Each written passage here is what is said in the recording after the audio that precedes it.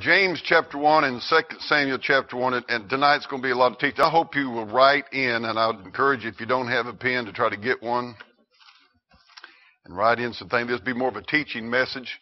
And I want to say right off the bat that I did not come up with the outline myself. I read this here a while back, and I liked it so much, I just thought I'm going to kind of use it as a framework from which to have a deal when we come into David here. Now, we've been preaching through the life of David for quite a while. We've seen David's just amazing story, shepherd boy, blessed of God, favored of God, used of God, power of God.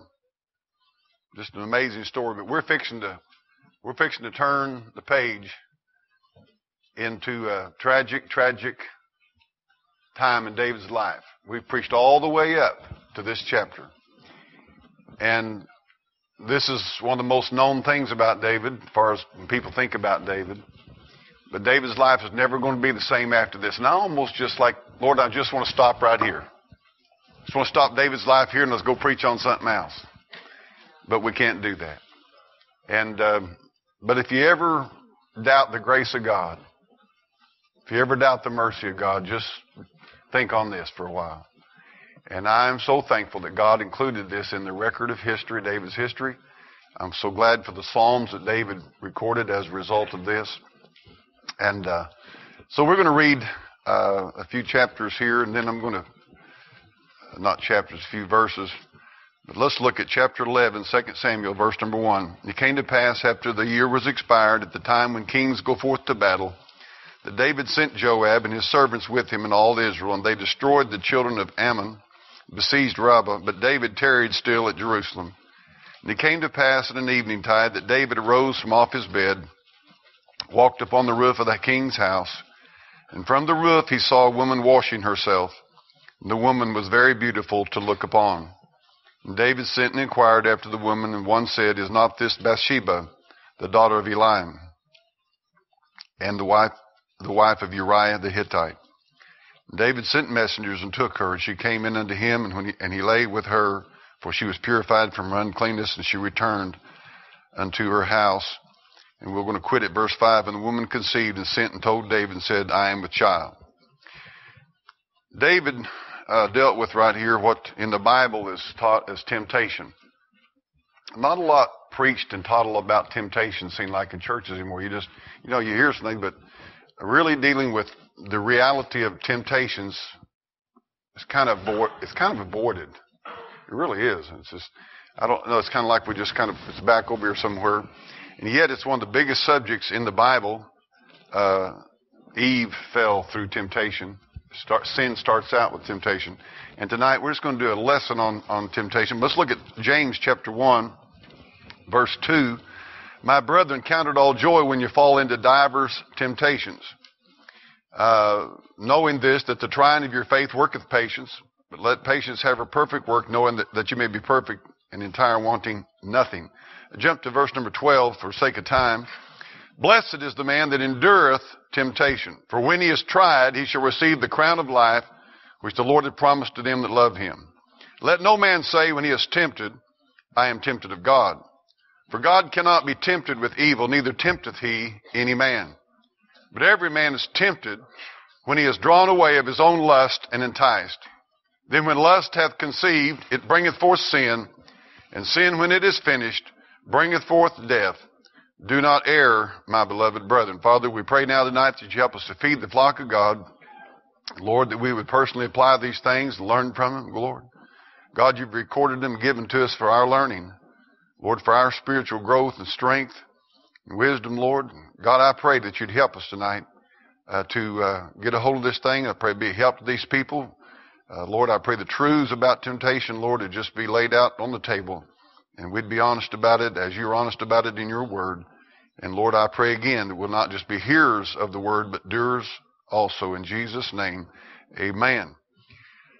I'm going to read to you tonight some sad statistics.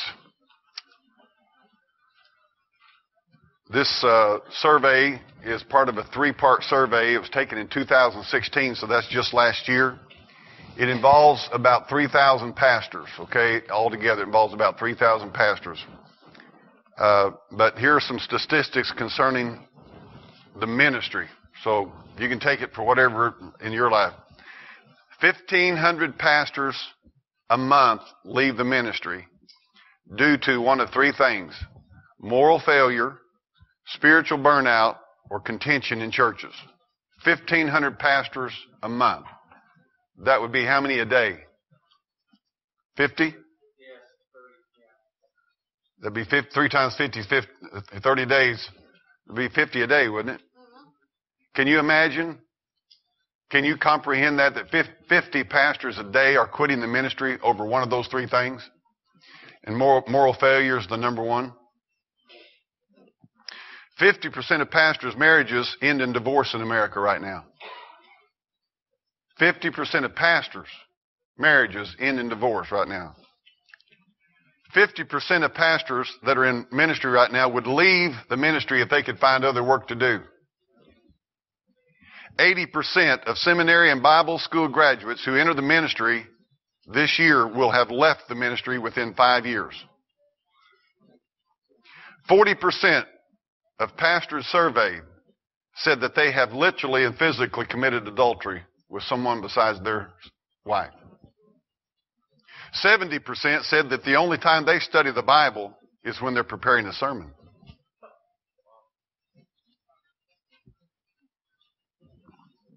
"77% said they do not have what they would call a good marriage." This is pastors in America. 70%, over 70% said that they do not have one person that they call a personal friend. 77% of pastors said they don't have one person that they can call a personal friend. 75% admit to being extremely stressed out. And this one here just blew me away.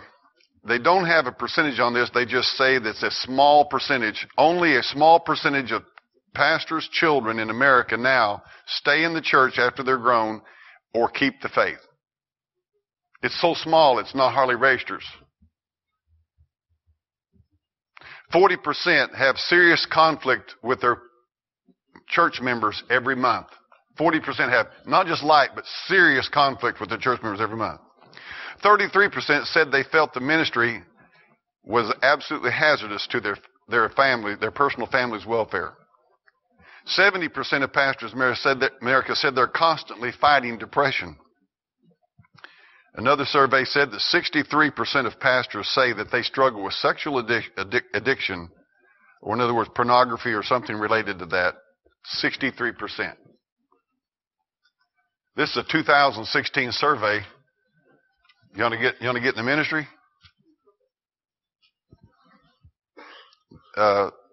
We're getting ready to jump off into David's life, and I'm not going to do just next Sunday. I'm going to preach a message entitled "The Lion of Lust," and I'm going to do something that God did for me here a while back that helped me have a visualization of what Satan will do to a person. Okay, and you'll see that next Sunday. So I want to encourage you to be here next Sunday. I think it'll be a blessing to you, help to you. We're going to have some stuff on the wall that I think will hopefully will forever imprint on your mind the danger of immorality. This is a critical area. It's not just a little area that David's failure here is in. The Bible said many strong men have been taken. As I said earlier, David's life will never be the same again. David is not a young man when this occurs. It's not like he was just a teenage boy running around. He had several wives at this time. Several children had been down the road of life. We're looking at Ephesians chapter 6 on Sunday morning in Bible class, and we're talking about spiritual warfare, putting on the whole armor of God. There is an area about that we have not discussed, and that is being morally strong when we talk about being strong in the Lord. If you have your handout tonight, what I would write at the top of that, I would write the truth about temptations. The truth about temptations. And we're going to be, as I said, looking at these things, and you can just fill in the blanks. And I just did this to kind of maybe help you get a little more out of it than just sitting there and listening to me. But this is kind of a side study area to David's life. and it's about the area of temptation. And, boy, you look at David's life and you think, my land, boy, what it could have been if he would have just not, this one situation that would not have nailed him. And, of course, we are going to look at the repercussions and the consequences to his family and stuff. But there's three, so I would write down the truth about temptation. But before we get into filling in these blanks, let me just say that most people know that there's the world, the flesh, and the devil. And somebody has said we have the external world we're dealing with, fighting in our spiritual warfare. We have the internal flesh, but we have the infernal devil. And boy, I'm telling you something. So we have a fight constantly going on, the world, the flesh, and the devil. Now watch this. As far as the devil's concerned, twice the Bible calls Satan the tempter. The tempter. In Matthew chapter 4, verse 3, he's called the tempter. And in 1 Thessalonians chapter 3, verse 5, Satan is called the tempter. And now there's a difference tonight, and I want to get this laid out early. There's a difference between being tried and being tempted. And we all need to get this down. But I'm going to be honest with you. There are times in my life when I'm not sure whether I'm being tried by the Lord or whether I'm being tempted by the devil. You say, well, you ought to be able to figure that out. I'm sorry, I'm just not there yet. Sometimes I just haven't figured it all out. But the Bible's very clear about this, that trials come from God and therefore our spiritual growth. And you're going to have them. God is going to send trials into your life and therefore your spiritual growth. Temptations come from Satan and they are to cause you to sin and to fall. Trials come from God, therefore your spiritual strengthening. Temptation comes from Satan and they're to cause you to destroy you. Okay? Satan tempts to destroy us. God tests us to develop us. Okay? There's a difference between being tested and being tempted of the devil. Now, the Bible uses the same word in both cases. But it's like many other things. We have many words in the English language that have dual meanings. And so don't get hung up on this and don't let anybody tell you it's a wrong translation. It is not. It says that God tempts no man, but it goes over in Genesis 22 and says God tempted Abraham. Okay? But it's the application of what's going on there. It's like judge not. Well, we know where to judge. It's the why are you judging? It says don't judge in one passage. In another passage it says to judge. The idea is what are you doing with it? What's the basis? What's the intent and the motive behind it? And that's the same way with the word tempted. The Bible uses the word tempt or temptation in two senses. One sense of the word temptation is a solicitation to do evil. That is from Satan. Satan will solicit you to do evil. God tests you or gives you trials, and it's never to cause you to do evil. God never tempts a man to do evil. God's trials and tests that he sends are for your spiritual growth and maturity and develop and strengthening, okay? The solicitation to do evil from Satan is what you have in Matthew chapter 4 when Satan came to Jesus. It's what you have in Genesis chapter 3 when Satan came to Eve. Solicitations to do evil. Testing under trial is what God did with Abraham when he asked him to offer his son Isaac upon the altar. It's also what Peter talked about in 1 Peter chapter 1 verse 6 and 7 when he talked about the trial of your faith and the temptations that come. They're going to purify you and they're going to grow you in the Lord. And so that's the difference. And I think that it's important tonight as we're looking at this thing of being tempted, because I am telling you, there's no temptation taking you but such as common to man. You're going to be tempted. And if there's anything I think as Christians we need to learn is how do we deal with temptations. And we need, if it's going to be part of our life and it's going to happen to us, we better learn how to deal with it. Okay? So now you can go to your handout and you can write in some stuff tonight. Number one, the truth about temptations is to acknowledge the reality of temptation. Acknowledge the reality of it. I want to say something to you tonight. It is not a sin to be tempted. It is not a sin to be tempted. Every person in this building is going to be tempted by Satan. God will allow you to be tempted to do evil. Just go through the Bible. Number one, your Savior was tempted. The Bible said he was tempted in all points like as we are, yet without sin. That's the difference. but he was tempted. He was fully God. He was fully man. And he was tempted, and the temptation was real. But he never gave in to it. He never surrendered to it, and he never sinned. He never yielded to that temptation. Eve was tempted. And there, by the way, if you want to study out and know what every temptation will have in it, it's the three aspects that she had. And I'm not going to go into those tonight, but she was tempted in three areas. Christ was tempted in the same three areas. And you'll always be tempted in those three areas. Joseph was tempted. Potiphar's wife. And it was continual, repeatedly. Job was tempted to curse God and die. Noah was tempted and got drunk. Abraham was tempted to lie, and he did. Moses was tempted to disobey about the rock, smiting the rock. Elijah was tempted to murmur against the Lord, and he did. David, of course, was tempted. Jonah was tempted to run from God, and he did. Peter was tempted to deny the Lord, and he did. Mark, in the New Testament, was tempted to bail out on the ministry, and he did. So what I'm saying to you tonight is this: acknowledge the reality of temptations. I just think sometimes we want to act like it's not there. It's there. And every saint of God is going to deal with it and be tempted. And the Bible says there's no temptation taking you but such as common to man. 1 Corinthians 10, 12, and 13 says, but God is faithful, who will not suffer you to be tempted above that you're able, but will with the temptation make a way to escape, that you may be able to bear it. So that's a very important verse about the whole subject of temptation. Is God says it's common, but God is faithful, and He's going to work with you. He's not going to suffer you to be tempted above that you're able. Temptation is a reality of life, and it's a reality of life all life long. There's nothing, now I'm going to say this to you. Again, there's nothing wrong with you because you're tempted. Don't let the devil just say, well, there must be something wrong with you. Or you're not spiritual. Or you know what? The fact that you're being tempted so much might be determining the value that you have in God's army. Because the more you're doing for the Lord, the more Satan would want to knock you out. So I just want to get this down tonight. Now I'm going to tell you something. You'll be a little bit maybe blunt.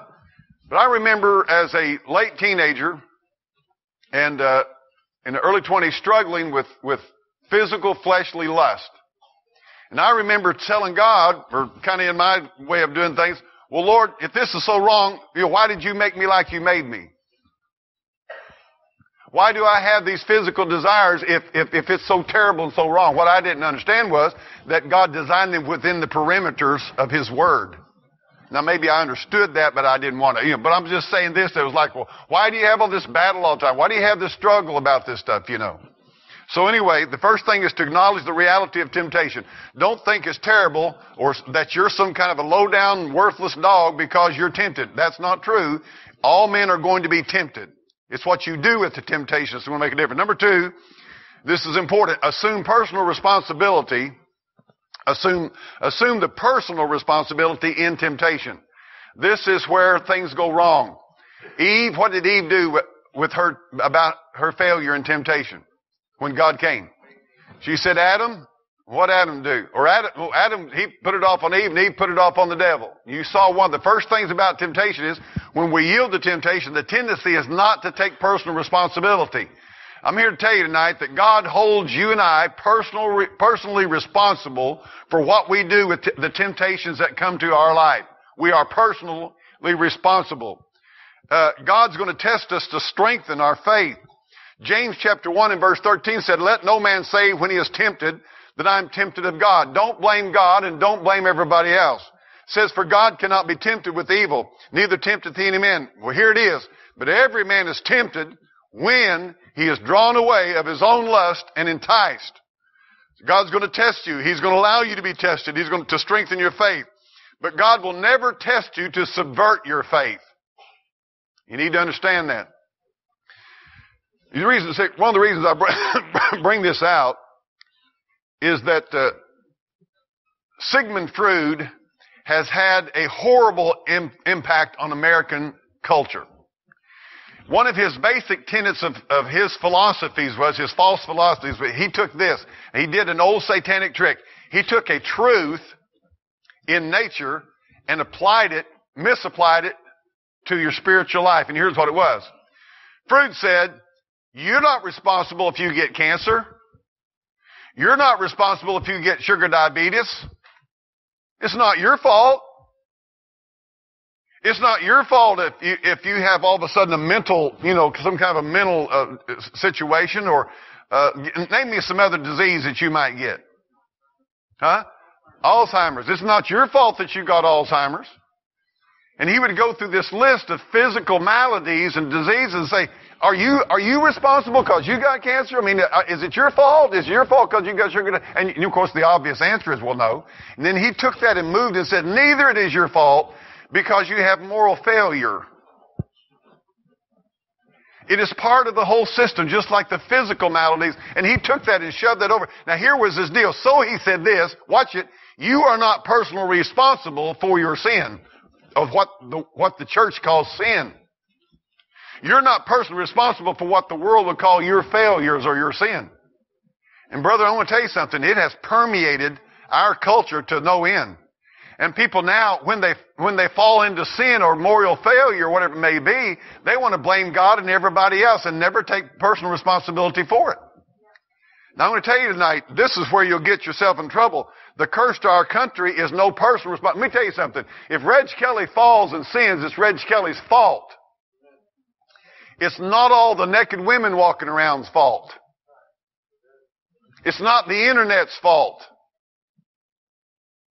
David didn't have internet. David didn't have Playboy. David didn't have all that stuff. No, and you go all the way back. This is not a new thing. This has been common. This is why it's common to man, okay? So the one thing tonight is assume personal responsibility. If you don't assume personal responsibility in the area of temptation, your life's ruined. You're shot. If all you're going to do is blame everybody else and blame this, there are men who blame their wives. Well, she just doesn't meet my need, and she just blah, blah, blah. And wives who say, well, my husband's just not romantic, and on and on and on and on it goes. As justification for why they want to be unfaithful to their spouse. I'm here to tell you tonight from the Word of God, God wants you and I to assume personal responsibility about our temptations. And it's nobody else's fault, and it's not your wife's fault, and it's not your husband's fault, and it's not anybody else's fault, it's not God's fault, it's not some, as I said, indecently dressed woman's fault, although that ought not be. I'm telling you, we need to have personal responsibility. If we don't, you don't need to expect to have a power over temptation in your personal. So you need to get it down, assume personal responsibility. Number 3, this is big. Anticipate the routine of temptation. Anticipate the routine of it. You say, what do you mean? Can I tell you, what is the routine? It's going to happen. You can just figure it's going to be regular. You need to assume, not assume, but anticipate the fact that you're going to be tempted, that there's going to be a routine of it. What did Satan do in Jesus? He give him one temptation and stop? No. He gave him the second one, and he gave him the third one. And the Bible said that he left him for a season. That wasn't the last time Jesus was tempted. It's just what the Bible records. You and I need to anticipate. In studying for this message, I read the story of a pastor, a preacher that was like in his 80s. And he had a young pastor that he was kind of mentoring who was in his 20s, okay? Mid-20s. And they went to eat breakfast together, and they were he was kind of mentoring him and so forth. And they came out of this little rest cafe and were heading down the street, and there's this gorgeous, seducingly dressed young lady walking straight toward him. And this young pastor tells the story. He said, my eyes were just like, woof. He said, honest to goodness, he said, wow, that gal she's, ooh. And he said, but I'm holding it all within the framework. I did not want to look unspiritual in the presence of this 80-some-year-old pastor. But he said it almost like it got tense as she passed by and we were walking on down the sidewalk. All of a sudden, he said, I decided to just get honest.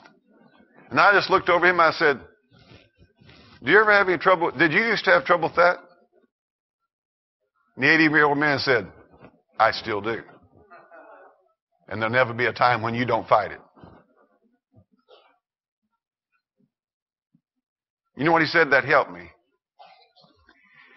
That you need to anticipate the fact, the truth about it is, the older you get, the more temptations you're going to have. They're going to maybe vary. They're going to be different from what they used to. But temptations don't just stop. And we're not just talking about the immoral temptations. I know that's the primary here of David's life. But we're just talking about any kind of temptation, okay? You need to anticipate the routine of temptation. It's in James chapter 1 and verse number 14. The Bible says, if you want to write that reference down on number 3, the Bible said, every man is tempted when he's drawn away of his own lust and enticed. And he said, then when lust hath conceived, it brings forth sin, and sin is finished, bring forth death. There's a routine of this thing. I'm telling you, it will just, here's the routine. I'm going to give you 5 words. All start with E, so get ready to write somewhere there. Number 1, and you, by the way, you can watch this in David's life. You can read that 2 Samuel 11, verses 1 through 5, and you'll see it. Boom, boom, boom. Number 1 is excitement. Excitement. Now you listen to me. We're a fallen creature, and one of the most powerful instincts that you have is the physical mating instinct. Okay? Number 1 is excitement. And I want to tell you tonight, men are excited by the sight of a, what do you call it? Attractive woman. Apart from spiritual strength and spiritual power in his life, and even with that, I'm telling you, there's a reason they sell everything from soap to cars with women. So they know you sitting here tonight trying to act spiritual about it. Well, they know what they're doing. There is a reason that cheerleaders and football games are out there and why the camera focuses down hard on them. Now, I don't watch it for years, but I know that's what they do. And there's a reason that cheerleaders aren't dressed in dresses down their ankles. And everything constantly, you need to understand there is a routine out there. It is constantly. You may have victory this week, and if you're not careful next week, here comes the routine. And you thought, oh my goodness, man, I've got this thing. I've got it. No, God is teaching us that this thing is not going to stop just because you get to be 35 or 40 or 45 or 50 or 60 or whatever. This temptation, in fact of it is, here's the deal. The farther you go, you see, I believe this, that Satan, there were some other issues, and we talked about this about women with David. But watch this. Where was David at in the point of his life? He was king of all Israel. This did not happen when he was a shepherd boy. This did not happen when he had just killed Goliath. This did not happen when he was out in the wilderness. This did not happen when he was just king of Judah, of 2 tribes. This happened after he had been made king over all 12 tribes of Israel, firmly established as the leader of that nation, as the one that the nation was looking to for leadership. And boom! It's a routine. Number 1 is excitement. The visualization. It affects sight and imagination. And I want to say this to the ladies here tonight. It's just the fact of life. It is important for you to be dressed in a godly, modest way. That's not to make excuse for any of us men, because I'm telling you, that's not to make any excuse. But please understand, the Bible has a lot to say about modesty and dressing modestly, and especially about women. You know why? Because God knows us, and God knows what immodesty does when a man sees it. And I will be honest with you, it's worse. It's worse than your husband's ever told you. If your husband was honest with you, it's worse than he's ever told you. It got quiet in here. And Satan knows it, and it's very, very powerful. And I want to tell you something. You remember this. If Satan can take down a man called David, ain't nobody in this world that can't be taken down if they're not on guard.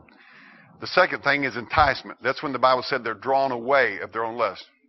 You see, David looked at her. He got excited. And I just want to stay off. I want to stay off, and I want to get on this thing. Yeah, I'm sure his palace balcony was up there. He shouldn't have been laying in bed in the afternoon, okay? He should have been out in bed. I know all that.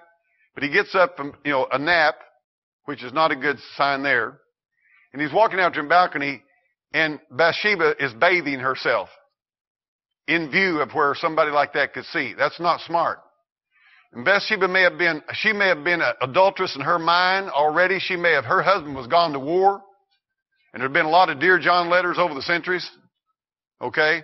But we're not going to mess with her right now. Okay? We're going to deal with David's deal like that. I'm not going to jump into conclusions about what she was or wasn't doing and what was going on in her mind. I'm going to deal with the personal responsibility that David had. But what happened was, because she was there, he became enticed. Now, I'm going to tell you something. You men may need to help me a little bit. What went through David's mind when he looked over there and saw this? And the Bible said she was a beautiful woman, bathing herself. What went through his mind? Besides the fact of, woof. Huh? A little peek won't hurt. I want to go further. What went through his mind? What's she doing up there bathing herself in view?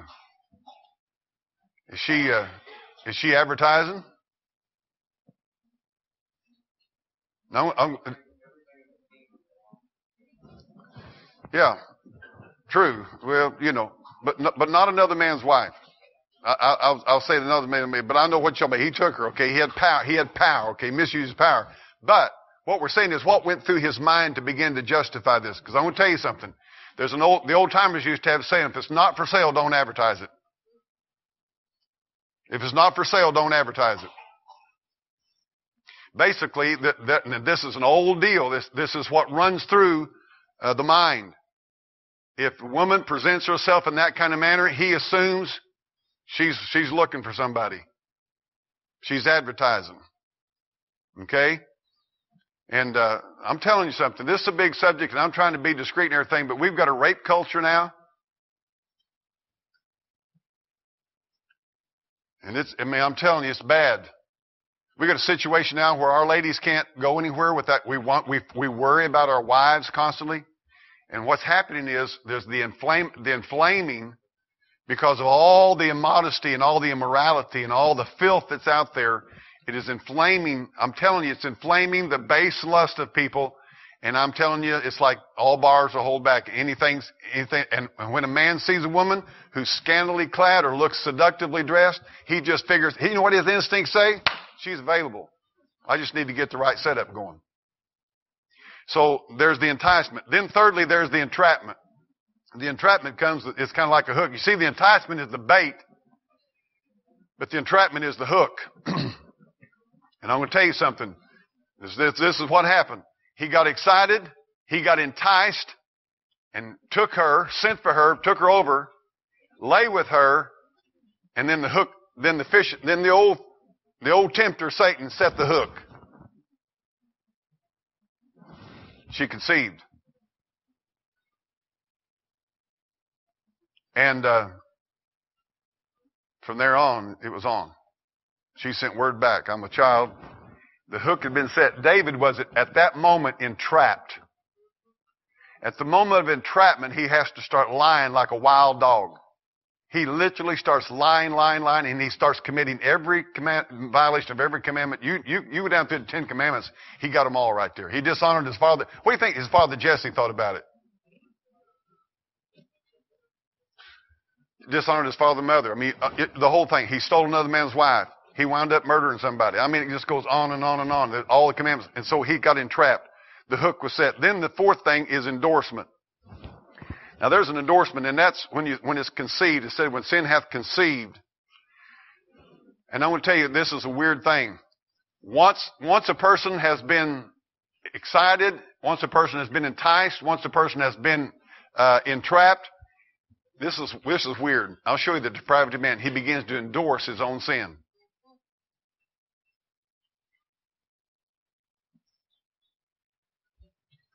And what happens, now think about this. There's a word in James chapter 1, verse number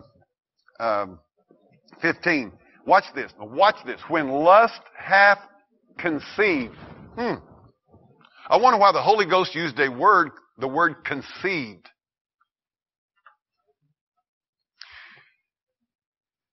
Here's what happens. When you bring to union the will and lust, You have a conception.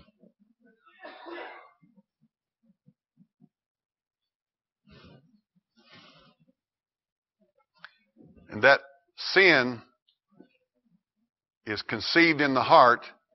And here's the deal. It may not have been, the birth may not have come yet, but the conception's there. Can I say something to you? There's nobody I ever knew or heard tell of or read of in the whole world that just all of a sudden decided one day, I'm going to commit adultery. Bless God, I'm going to go commit adultery. What happens? The will is united to the lust and is conceived. And that conception may sit in the heart for 9 months, 6 months, but it's conceived in there already. It's already conceived. You see, people just don't go out and do this, boom, boom, all of a sudden. There's a conception that's happened in the heart. And it's the union of your will has surrendered to your lust, and those things come together, and boom, there's a conception. And the conception may not be seen for a while. What David tried to do for a while? Before it could be seen, he tried to do all that stuff to make it look like it was her husband's child. Okay? Then number 5 is enslavement. David became for the rest of his life a slave to his lust. I want to read you what an old preacher wrote. He said, you can choose your actions, but you don't get to choose the results. You can choose your kicks, but you don't get to choose the kickbacks. And you can make your choices, but you don't choose the consequences.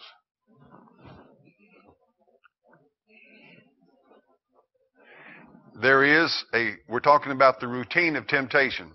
There is a predictable routine of temptation, and that's why God wants us to have the wisdom of how to deal with temptation and how to conquer temptation in our life. You know, here's the goal. What am I preaching this for tonight? Here's the fact of it. We're all going to be tempted. God wants us as His children to have power in our lives, truth in our lives, wisdom in our life, to not respond to that temptation in a sinful way. Not to be conquered by it, defeated by it, enslaved by it. Destroy us. Let me just say to you tonight. If it weren't for the grace of God tonight, I'd be out of the ministry. Okay? I want to tell you something. I thank God tonight that I've never touched another woman since I've met that woman right there. But I'm going to tell you tonight, if it hadn't been for the grace of God, I probably would have. Okay? There have been two pastors in this little town of Norwood that went down with immorality in their churches right here in Norwood that I know of. One of the best pastor friends I've ever had in my life went down just about 3 years ago in immorality. He's trying to fix his marriage up right now. I told you that 40% of the pastors in America, watch this now. This is phone call interviews. This is survey. 40% of them admitted to committing adultery in their marriage. Right, the pastors in America right now. This is not a little issue.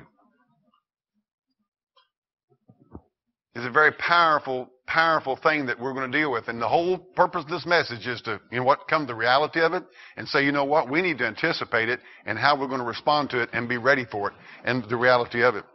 So there's a predictable thing. Yielding to those satanic, fleshly, worldly temptations will every time and absolutely enslave your life. It'll enslave your life and it'll ruin your life. And we're going to be talking more about the results of David's things. Number 4, if you want to write this down. Number 4, activate the replacement of temptation. It's real important to replace temptation. You have to replace it with something. You have to replace it with truth, righteousness, light, and wisdom.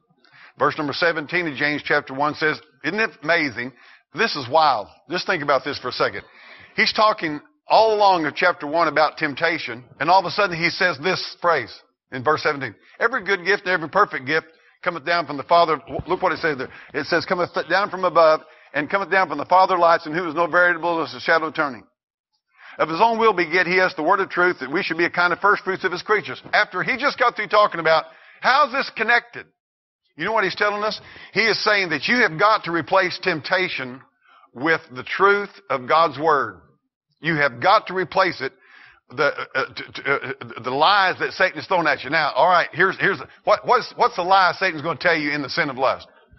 That, oh, this is going to fulfill you. This is going to make you happy. This is going to bring you great pleasure. And the Bible talks about pleasure of sin for a season.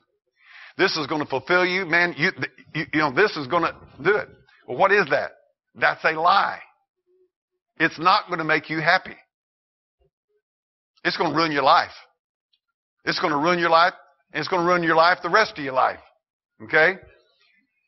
What is he talking about here? He says replace that. How to conquer temptation is, here's what Satan is. Does anybody besides me? Satan's always telling you that you're getting shortchanged or something, that you're not, that there's something, the grass is greener on the other side. That's the best, good old way to put it. Always telling you that the grass is greener on the other side. Something of that nature. What God wants to replace the truth with is that God has given us every good gift.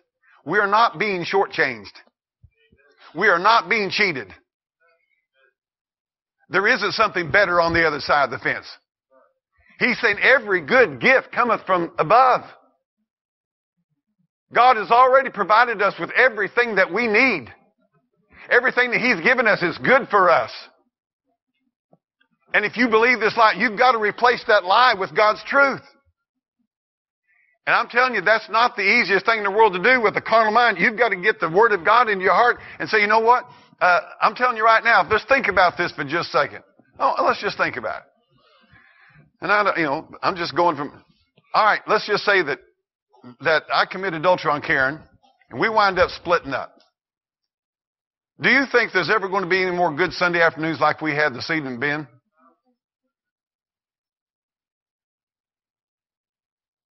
Karen and I was talking on the way to church, kids. What a blessing we are experiencing in life. We have, not every Sunday, but most Sundays, we get together and after church we have dinner. And it's a blessed time. We celebrate birthdays and we just have a great time. But I want to tell you something. If I'm unfaithful to that woman right there, you know what's going to happen? That's going to be the end of that, Hannah. There'll be no more times when kids come up here to pulpit, come up here to a pew and say, Papa, you got a cough drop? Do you understand what God's trying to tell you? God is saying, look at all the good, wonderful things that you have in Jesus Christ, what God has done for you, and start thinking about what you're going to lose if you do this stupidity. God has already given you these wonderful, all the good. If it's good, it came from God. And it is good. I pull that stunt, there's no more 7 birthday candles and a birthday cake on Sunday afternoon and the grandkids were getting up there and getting all excited about blowing the candles out and us singing happy birthday. No, I'm sitting in some hole somewhere after Satan's deceived me. Is this making sense? God is saying, activate the replacement of temptation. Understand that God is good to you. God has blessed you. God has been wonderful to you. Don't believe these stinking lies that it's going to be greener on the other side. It's going to be better. It's not. It's a lie.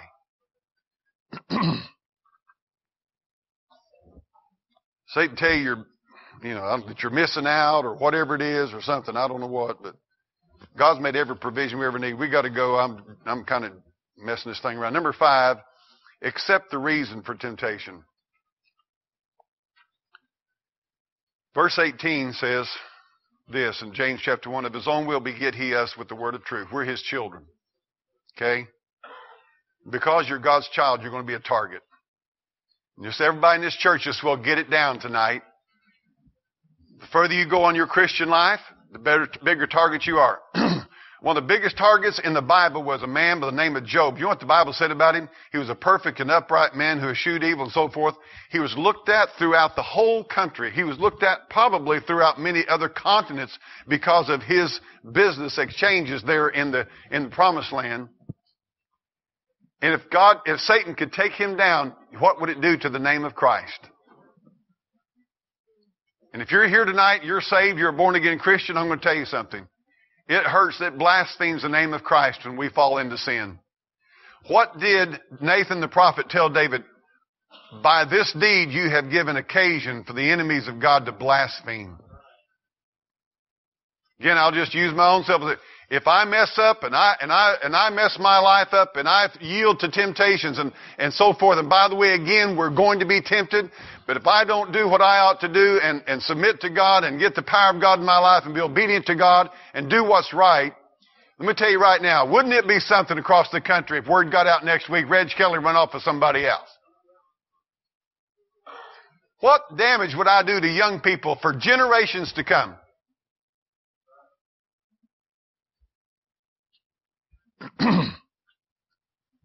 The reason we're tempted is because we're targets. We're children of God. We've been born again of the Spirit of God. Verse 18 there. We're God's children. Now, I'll tell you, that's who He's after. And you need to get a hold of this. We're talking about the truth about temptation. You say, I don't know why I feel so tempted all the time. I can tell you why. Because if you yield to it, Satan's going to have a heyday. Tell everybody in the country there's nothing to your faith. He's going to blaspheme God's name all over the country. That's why.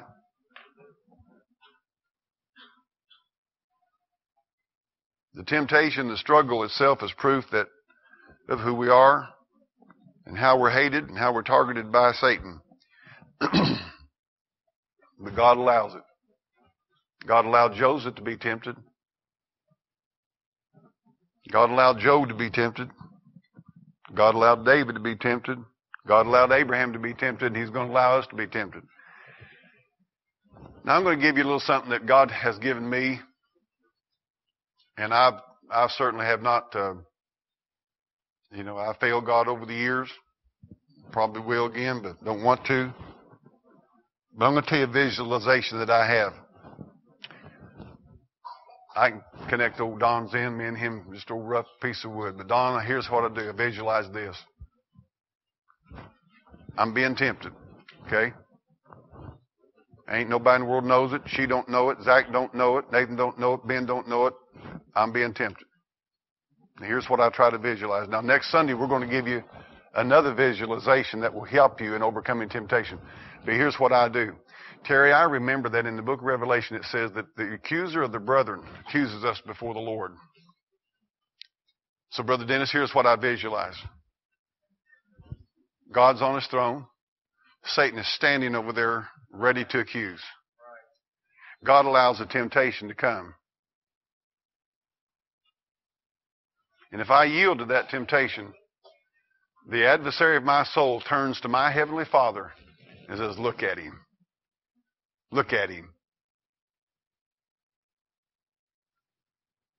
And he blasphemes the name of God because of what I did.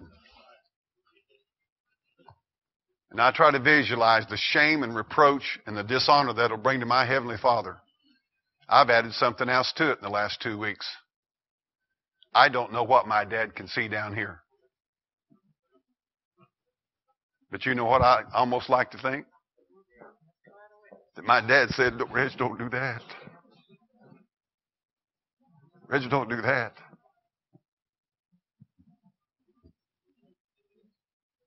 Again, I'm not saying my dad can see anything down here. I don't know that. But boy, I tell you what, it don't hurt for me to think about what would my dad say. About my dad having to turn and look at his Heavenly Father and say, I don't know why he did that, Lord. I so hate that. I'm so ashamed of what he did.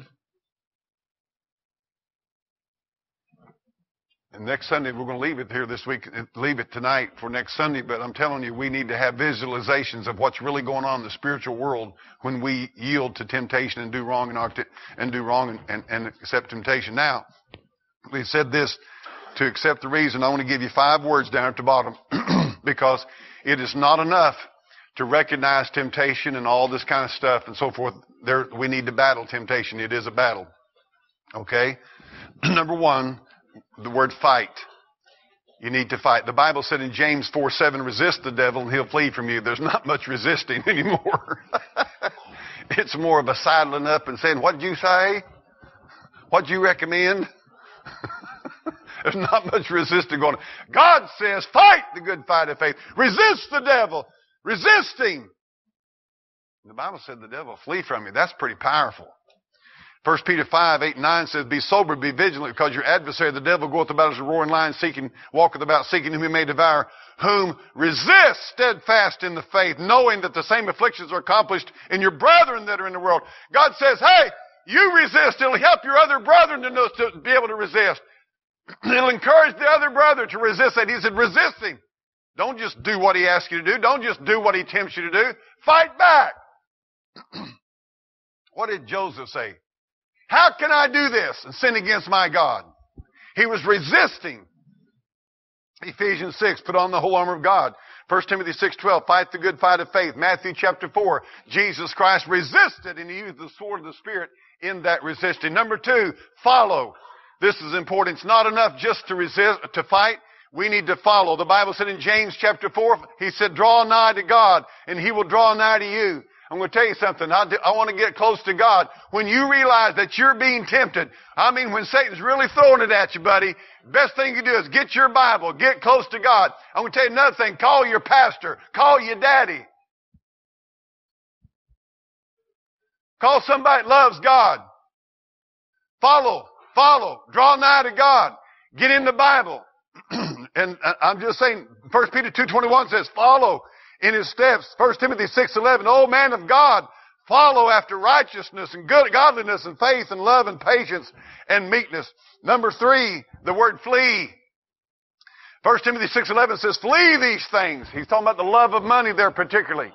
In 1 Corinthians 10:14, he says, flee idolatry. 2 Timothy 2:22, flee youthful lust. Genesis 39:12, Joseph fled from Potiphar's wife. He ran so fast and so quick that she wound up with his coat.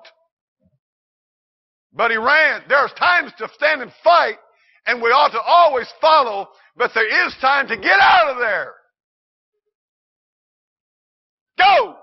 And go fast. Don't hesitate. It's your life. The Bible said he knoweth not it is for his life. Sometimes our response is to flee. We ought to always fight. We ought to always be following the Lord, drawing nigh to God, staying in touch with godly friends, godly people that we know have our best in mind. But sometimes you just need to get out of there. Sometimes there's no other choice but to get out. I'm going to tell you, young people, listen to me tight, and all of us adults, if you don't flee, you'll fall. If you don't flee, you will fall into it. Number 4 is fellowship. And I want to encourage you in this. The Bible said if we walk in the light as he is in the light, we have fellowship one with another. Okay? Fellowship. Hang around the fellowship with God and godly people. Evil communications corrupt good manners. You hang around the wrong people, you're going to get yourself in trouble. Fellowship. Proverbs 13:20, he that walketh with wise men shall be wise, but a companion of fools shall be destroyed. And it's important that we fellowship with the right kind of people. I want to tell you young people something. I don't know your personal life. That's your mom and dad's deal. I'm just your old sorry low-down preacher. But I want to tell you one thing. If you're hanging around here in the back of church and some kid's back there and he's talking wrong kind of junk, you get you another friend and get you another friend fast. You go use the bathroom. They want to stop and talk to you about dirt and garbage. You get right on past them. Just put up your hand and say, don't need that. Have tough enough time the way it is. Leave me alone. Make sure that your fellowship is with God and with godly people. And then finally, feed. The last number 5 is feed. Thy word have I hid in my heart that I might not sin against thee. Psalms 1, blessed is the man that meditates in the word of God day and night. I'm telling you something. If you'll read Proverbs chapter 5, Proverbs chapter 6, Proverbs chapter 7, Proverbs chapter 9, and read about what happened to these people who did not conquer temptation, it will help you. It'll help you. You're thinking about yielding temptation? See over the hill. Go to David's life. See what happened over the hill. Go to Samson's life. See what happened over the hill. When you're thinking about, oh, hey, everybody's doing it and it won't be that bad and it's just not that big a deal. You better read your Bible. Feed on the Word of God. I'm going to tell you, it is a big deal. Job said, I have esteemed the words of your mouth more than my necessary food. He said, I made a covenant with mine eyes. Why then should I think upon a maiden? He had 10 grown children. Woo! Now, I'll say this and we're done. You and I will never outgrow temptation.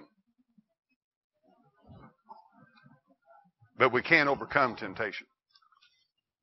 We can overcome it. I'll tell you right now, Brother Matt, we don't have to fall. Brother Gary, we don't have to fall. You fall, you choose to fall into it. Don't pull that old boy used to be on TV. Oh, the devil made me do it. No, you choose it.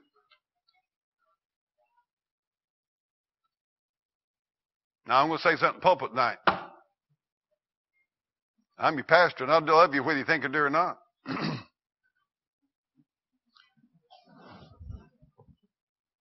Brother Lane Leggy,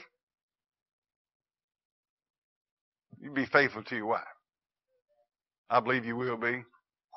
But I don't ever want to hear that you took after another woman. If your dad called me up and said, come help me whoop my boy, I'd come and help him. Huh? Do you know what? You don't need no help? Okay, all right. Okay. But I want you to think, I want you daddies, hey, Ben, I want you to look in the eyes of them three boys tonight. And I want you to think about what happened. Nathan, I want you to look in the eyes of them kids tonight, and I want you to think about what happened. Zach, I want you to look in the eyes of your children tonight.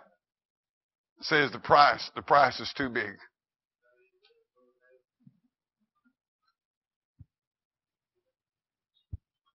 You lovebirds back here, what did you just celebrate your second? Now I'm going to live to be 103, and you better still be married. Okay? I love you. You be faithful to her. You be faithful to him. Sam, what a beauty. I'll tell you what, tonight, Karen and I drove up to church, and Sam and Becky and Tom and Sheila was walking in with all their kids. Now, I'm honest with you, it's probably one of the prettiest sights I've ever seen in my life. It absolutely was just a beautiful sight of God's grace. Here's these two couples and just all these kids. And it's just beautiful. I want you to look at them. I want you to think about the cost. For just one. I'm going to tell you something. David's one night show never got over. And I'm going to promise you, I'm not going to spend a lot of time on David's sin. We may look at his consequences and a few things like that, but I'm not going to go up here and just go on and on about it. You've heard messages about it. But I just want to drive it home because we're just our little flock here in the middle of the country. But old Lonnie, I want us to stay together. I want our homes to stay together, and I want these kids to know what it is to have a mom and daddy loved each other and stayed together. And Brother Rice, we're going to be tempted. There's no question about it. It's what we do with that temptation. And I want you men to pray for your pastor. Nothing more the devil would like, knock me out. I want to pray for you. And let's pray for each other. Hold each other up. All righty? I want to tell you something tonight. I believe with all my heart that if God has got enough power to save me from hell, He's got enough power to save me from temptation. I really believe that. The key's right here, whether I want it or not. Let's stand. Thank you for being here. I hope tonight that somehow or another this might help you some old day along the trail. We're just living in a day, Brother Terry, when every time you turn around you're seeing something you just shouldn't be seeing. Amen? And you know. Anyway, why? Jim, you and Colleen, I want you guys to stay together. Boy, I tell you what. How hard would it hurt you kids, your mom and daddy split up? Wreck your life, wouldn't it? You pray for your parents. Don't you think they're not tempted? They're tempted. Boy, I tell you, we need to see beyond the little momentary pleasure, the little momentary excitement, and to serve the Lord. I probably shouldn't get so personal, but we need to pray one for another, and I mean that, and help each other. Joel, you're not past it either. Because right now is when Satan will probably come at you worse than the next 10 years. Because now you got a family. Now it can really damage you. I'll encourage y'all. Terry, would you dismiss us tonight from our service, please?